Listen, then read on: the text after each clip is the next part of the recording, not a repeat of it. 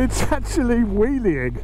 It's still not 100% perfect. Oh, I love a warm bum. I'm getting a little bit of wear on the tank here. Oh, it's fast. What's wrong with me? Hello and welcome to the new BMW R1300 GS. In this video, I'm going to be taking this bike out for a spin, let you know what I think for it. I've been riding it for the last month or so.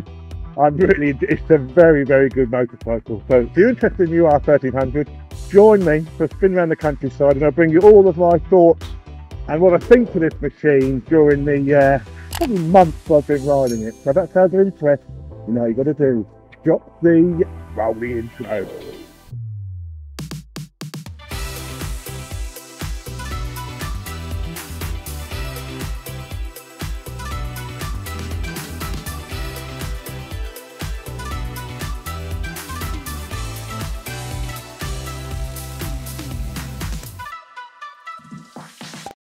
Welcome along guys, and welcome to finally my review of the R1300 GS. You know, I've ridden it as much as possible. I've been out in the rain, I've been out in the cold, I haven't been out in the snow, but I've been out in the dark. You know, I've run this bike through various conditions and I'm ready to bring you my full review of this machine. One thing we're going to be doing, me and Greg are also going to be doing a comparison with this bike and the old 1250, so there'll be that video coming soon as well. But in this video I'm just going to go through all of the features, functions.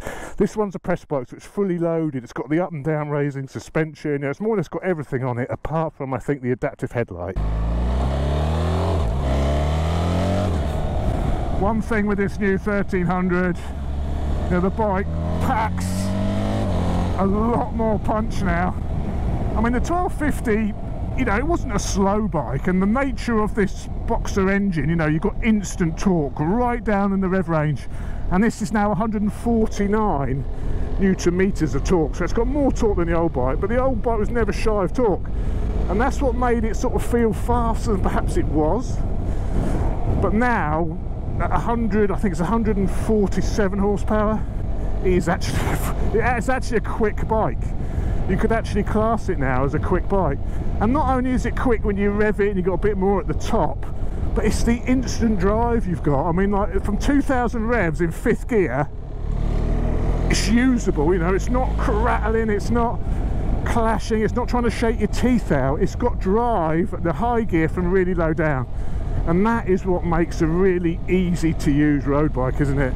A really wide spread of power. I don't think the GS is all about performance, you know, it never was, I don't think ever will be, but what they've done, they've brought extra power to it, and you can really notice a lot more drive and immediate drive. And yeah, we'll do a little bit of a thrash through the gears up to 60 at some point in this video, but it's a quick bike now.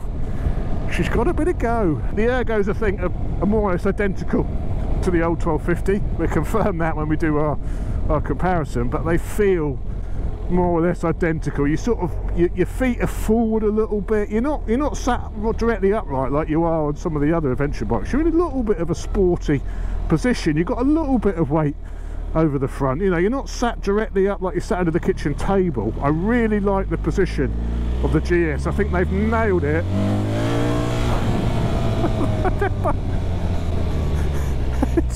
It's actually wheeling. They actually wheelied off down the road then.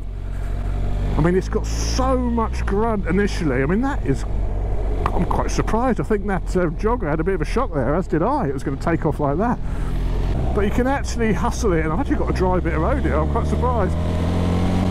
I've got it in dynamic. The brakes are incredible. There's loads of bite. There's loads of feel. And even though you've got, what is it, 237 kilos, because that engine's low, you know, it changes direction really nicely. It's wheeling. It's actually wheeling. My God. And I've not got any panniers. I've not even got a full load. And it's a little bit of a hooligan. And what surprises me, the wheel was coming up, but the electronics were letting it come up. You know, it was letting a little bit of fun on the GS. Wow. So dynamically, I mean, the bike it's incredible what they've done. It always was bloody good but somehow they've managed to improve it even more, you know. Yeah, that's impressive. The ride, the quality of the ride, the riding position, the comfort, it's all 10 out of 10. What's new on the R1300 is a lot more electronics now. So should we go? I think we'll go left actually. So the GS was sort of showing its age a bit with its electronics and the toys you could get for it. You know, there was no adaptive cruise control, there was no blind spot detection. You know, it's getting left behind a little bit by some of its rivals.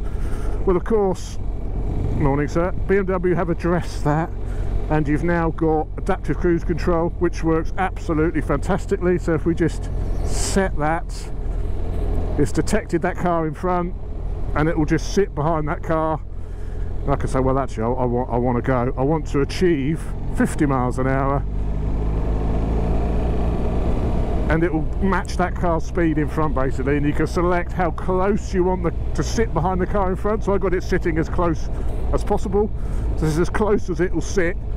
Now this, the faster you go, that closeness will be further back, so it does depend on the speed you're doing, but that's how close it will sit. You can easily adjust that.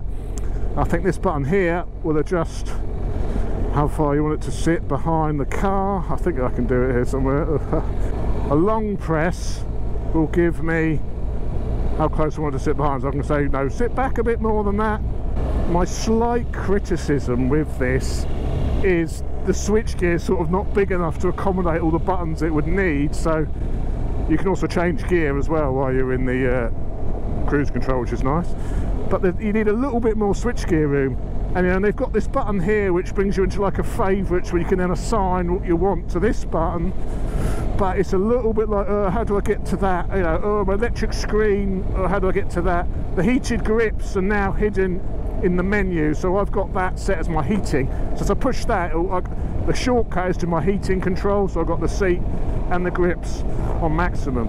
But one slight criticism is you've lost that heated grip button, which I think was nice just to have a heated grip button. So it's a little bit confusing with all of these menu options. So that would be my only sort of main criticism of this bike. I guess it's a case of getting used to it, but I have been getting used to it and I'm still finding it a little bit tricky, you know. And also the switchgear isn't illuminated. I mean, unbelievably, the switchgear isn't illuminated. So you would have thought BMW would have had illuminated switchgear by now. Another thing which is incredible on this bike is how well set up that screen is. Now I'm 6'2", so I'm a tall bugger. I've got the screen in the highest position and there's minimal wind noise on your helmet, and I'm doing almost 50 miles an hour. We will get on the motor in a minute, but there's minimal wind noise on the helmet. That's always been a bugbear. I've never known an adventure bike where they've actually got that right. There you go, the bike will start braking now. To keep that distance, that car in front, it will actually apply brakes, and the bike's braking, you know. So the bike does have control over the brakes, which are also linked on this now. So the ABS is a linked system now. The screen is fantastic. This is so good the way they've got it optimized for no turbulence on your helmet. I don't know if it's because of this little lower ears, these little spaniel ears, or this bit here. I don't know how they've done it, but they've obviously spent a lot of time in the wind tunnel getting that screen to work perfectly. I wouldn't even need a little add-on screen on top. It's perfect. So that's another thing they've absolutely nailed, is the aerodynamics with the screen. Brilliant.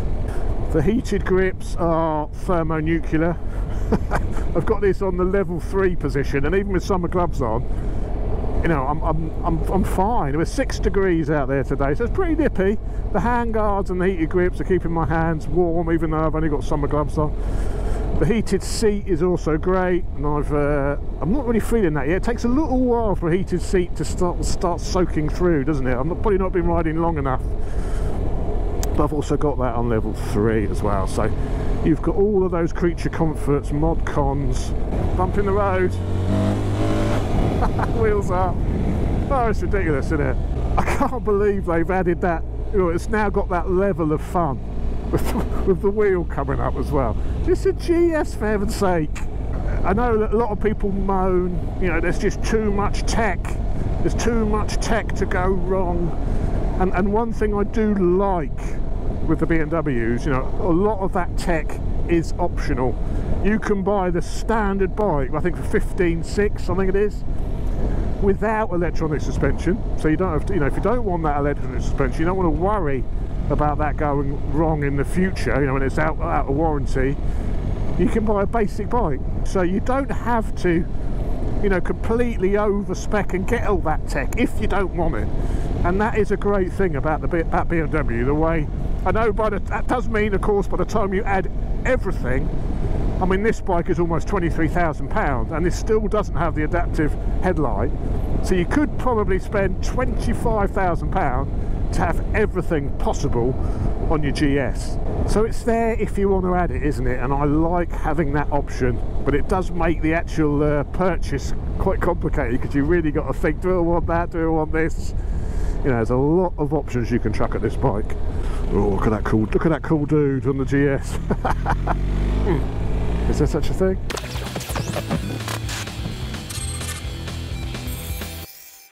So here is the machine. I'm going to walk you through some of the finer details of this bike. So this is the Tramontana edition, and the Tramontana edition is, I think, an extra £2,500 on top of the standard edition. For the Tramontana, you get this green paintwork, which is really rather nice, with the custom sort of graphics and the gold wheels. You also get the, I think, the dynamic pack, which includes the upgraded calipers, like the lighter coloured calipers. Now, even though these say BMW on them, they are actually made by Brembo, these, and the stopping on this machine, it is absolutely spot on. No complaints there at all. Fully braided lines as well, as you can see. With the Tramontana, you get the billet package, so you get the billet rear sets. Now, these rear sets are rather good, because if you want to take your GS off-road, you know, when you're standing up, it's a bit harder to get to the footrest, but there's a little button. If you push these and pull them, or do something to them, I did it earlier on, pull them out, you can spin them round and raise the brake lever up a little bit. So if you're off-road, you can find the brake easier. So that's quite a nice little touch with these billet versions. I'm not sure you can do that with the standard versions, but you can with the billet option. The 719 edition also comes with the billet sort of levers, and these are really quite a nice feel to these levers as well. So you've got fully adjustable both sides. You've also got, you know, it lets you know here, the option 719 on the little seat piece here, which again, I really like this sort of softer area here. You haven't got all about having your own sort of tank pad. You've got all of this here is sort of the seat material, which is nice like that. And finally, you also get the billet caps for your brake and clutch reservoir. So you get a nice little billet pieces and some gold funky handlebars. I think that's everything you get with the Tramontana. The Akropovich, this has also got the optional Akropovich. I think that's about £1,000 for the Akropovich. Doesn't really sound any louder than standard, but it's just a little bit lighter basically. Probably saves you a kilo in weight, but doesn't really offer much apart from better looks and slightly lighter. I think the sound is very similar. Other great features with this bike is this little cubbyhole here, and you've got USB charging underneath here. There's a little USB charger down here. Unfortunately, it's not wireless charging. That would have been the icing on the cake, wouldn't it? Wireless charging. But even my massive Samsung S3 Ultra will just about sit in there.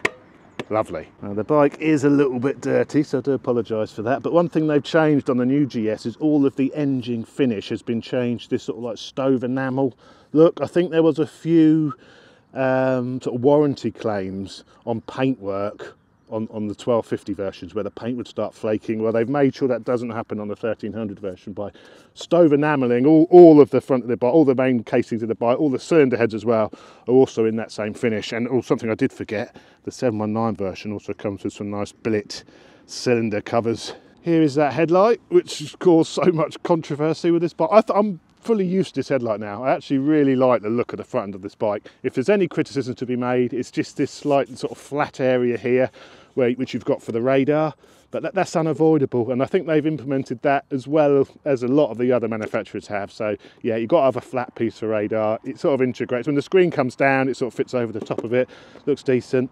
This doesn't have the adaptive headlight, this is just a standard headlight, but the headlights work fantastic at night. The bike comes ready to fit the special Vario cases which have power to them, so there's little blanks here when you're not running the cases. I unfortunately don't have the cases, so I'd like to have shown you those. But yeah, they bolt on here. The cases then give you power So you've got a light in the cases, plus their central locking, you know, so they're quite funky, those cases, but you know, whether that's necessary or not, I don't know, but it's a nice feature, but it does up the price of them.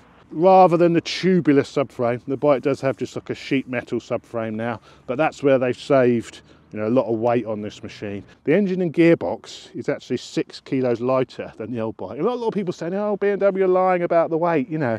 They're not comparing like for like, but you know, there's 6.5 kilos saved of the engine. The subframe's lighter. Yeah, it's got extra tech, which has probably had a little bit of weight, but overall BMW say it's 12 kilos lighter than the outgoing bike. That dashboard is absolutely superb, I have to say. You know, it's more or less the same as the old dashboard, but obviously with some added functionality, like that shows me up and down suspension, so you can look at that drop when you start to slow down and then go up again when you're rolling. You've got your heated grip. You know, it's the same display as before, but it's still the best display on the market, without a doubt. BMW displays, absolutely fantastic. One thing which is new on the display now is it comes with the sport option, which I'm a big fan of. So you get that sports display where you've got your lean angles and stuff. I just think that's a really nice layout, that sports display, and it gives you brake pressures and your traction control intervention. So if you did want to do a track day on this, and you could have a bit of fun on track on it, then that's the display you want. Or for your scratching, your Sunday morning scratching, that's the one. So there we are, there is the new GS. Let's jump back on. The gearbox has been repositioned. I mentioned this in my first ride, but the gearbox is now repositioned on this bike, and it now sits, I think, above the engine, not behind the engine. So the whole sort of transmission and engine sort of been repackaged by BMW to make it a bit more compact. And I used to hate the gearbox on the old GS. You know, you basically forget the quick shifter and blipper. You have to change manually because it would just be too clunky if you try and use the quick shifter blipper. So you just almost forget about it and do it manually. But with this one, it's still not 100% perfect. It's still a boxer engine. It's not like a straight 4 smoothness, but you can actually use the quick shifter blipper now, whereas you couldn't before. So it's a definite improvement, and when we do our 1250 comparison, we'll be able to see exactly how better it is over the older bike. But it's definitely improved, but I wouldn't say it's 100% perfect at all rev ranges, all conditions. You still get the odd clunky change, but it is a vast improvement in my mind. Right, let's give it a little bit of welly.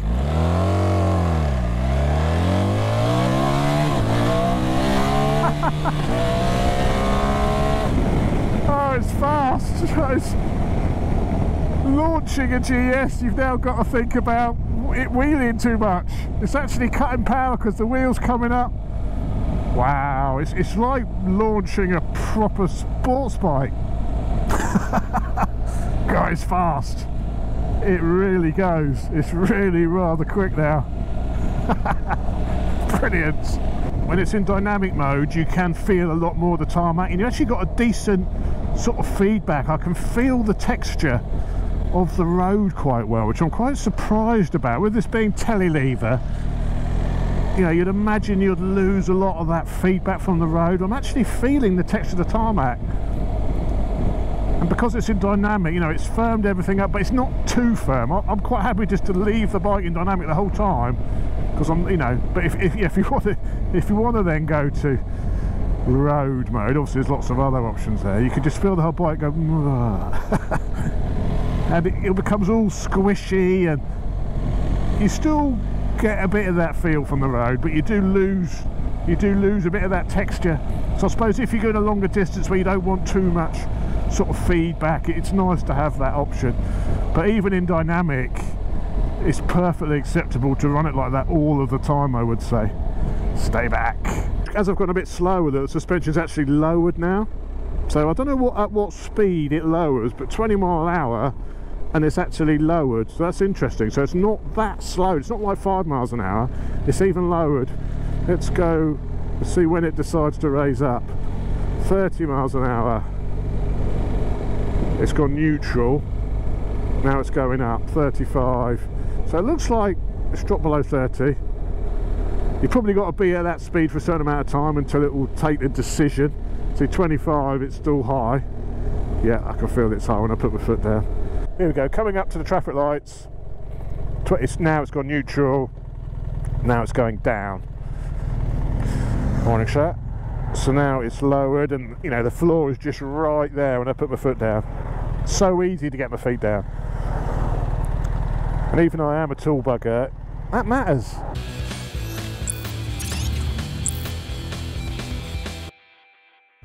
Another good little feature with having the dynamically up and down suspension is if you want to put it on the side stand, as you pull this down, it then raises the bike up to help you lift it onto the side stand, onto the centre stand. So as soon as that centre stand goes down, it raises the bike back up again to make it easy to pull on to the centre stand. So again, it's another reason to have that fancy electronic suspension.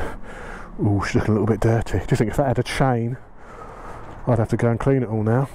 What a beast. Let's get a coffee. While I was drinking my coffee, I've just been through some of the options here, and I've now enabled the Dynamic Pro mode. Now, you can only have like 4 different modes selected, so you've got to go in and choose what you want. So I think I dropped off the rain mode, because I'm never going to use the rain mode, and I've put Dynamic Pro. And Dynamic Pro, I've been in and configured it so the traction control is the minimum amount of traction control, but that also turns off the wheelie control, so the wheelie control is disabled. So if you're a proper hooligan like me, you can flip it in Dynamic Pro and you know you've got no wheelie control, but you've still got a little bit of traction control. So obviously it's not in ideal conditions, 5 degrees or 6 degrees and wet roads, but so if you want to be a bit of a hooligan on this machine, you've got that option. And I've also been through and looked at some of the other options, you know, and you can't adjust the speed at which the bike goes up and down on the height adjustable piece, you know, that's fixed, you can't play with that. But you can go in and you can adjust how aggressive you want your cruise control to be. So when the car pulls out a lane, at the moment it's set to be comfortable, so it will slowly accelerate, but you can set it in a more aggressive mode, so it will go back on the power quicker. One thing I've noticed, that without some sort of tank pad, I'm getting a little bit of wear on the tank here. So you could probably really use some sort of tank pad here, because there's a little bit of wear appearing from my legs touching the tank. A little bit here as well, look. So you probably want some sort of tank protection on there, because it seems, even though you've got a lovely piece here, your legs are still wrapping around here and potentially marking the tank. Oh bloody hell, the more I ride this, the more I bloody like it. You can also, when you go into that configuration, adjust how the suspension, you know, how sporty it is. So in the Dynamic Pro, you can go you can go plus a bit more on the damping. I didn't touch it actually, I left it the same as Dynamic, but I should have done. I should have made it a bit more sporty again in the Dynamic Pro, because you can adjust things like that, but you've got to go into the settings menu to properly find all that. Oh, I'm now getting some decent heat through that seat. My posterior is being treated to some real nice heat coming through now. It takes a little while for a heated seat to soak through your clothes, doesn't it? That heat soak, I've now got a perfectly warm posterior. Beautiful. Oh, I love a warm bum. Is that a bit of artwork? Or just a fly tipper? Can never tell these days. I'm actually having thoughts about buying a GS. I mean, am I getting old that I'm just thinking about buying GSs now? Now I'm 52, have I just reached that age whereby this sort of bike becomes appealing? Unfortunately, I think I have. 68 miles an hour. I'm getting no real buffeting on my helmet at all. Let's see if that works now. I'm in just road mode. No, I'm not getting any blind spot detection. That's interesting. I don't know why that's not working. I've obviously got that turned off in some way, haven't I? 75, just over 4,000 revs, and there's no vibrations. You know, I could just feel a tiny amount of vibration, but it's such a smooth engine. You know, it's incredible, this bike. But yeah, 75, I'm getting no real buffeting. The wind is hitting my helmet, well, it's just above my helmet. The wind is there, just above the very top of the helmet. I'm not getting any helmet vibes. I could probably even wear a peaked helmet and it'll be fine. It's really impressive, that screen. I just feel like I could ride this bike all day long. And it's just so enjoyable so comfortable. You know, it's really impressing me, this bike, and it's even got me thinking thoughts about buying a GS.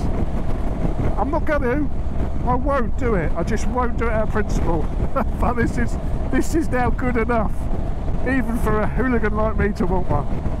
Quite incredible, really. And what's amazing, that they've injected that hooliganism to the bike, but they still made it do everything at least as well as the old one did, even maybe better than the old one did. So, you know, it's a bit of an engineering marvel, this bike. It's really impressive, incredibly impressive. And even this colour and the wheels and the tech this has got, I'm falling in love with it. The more I ride this bike, the more I just love it every time I ride it. Bloody hell, must be getting old. Must be getting old and boring. I pulled up, I'm in 4th gear. Oops, I should have put it into neutral. To neutral, down from 4th at standstill. Beautiful gearbox. Ah, dear, oh dear, raving about a GS. What am I turning into? What's wrong with me? What is wrong with me?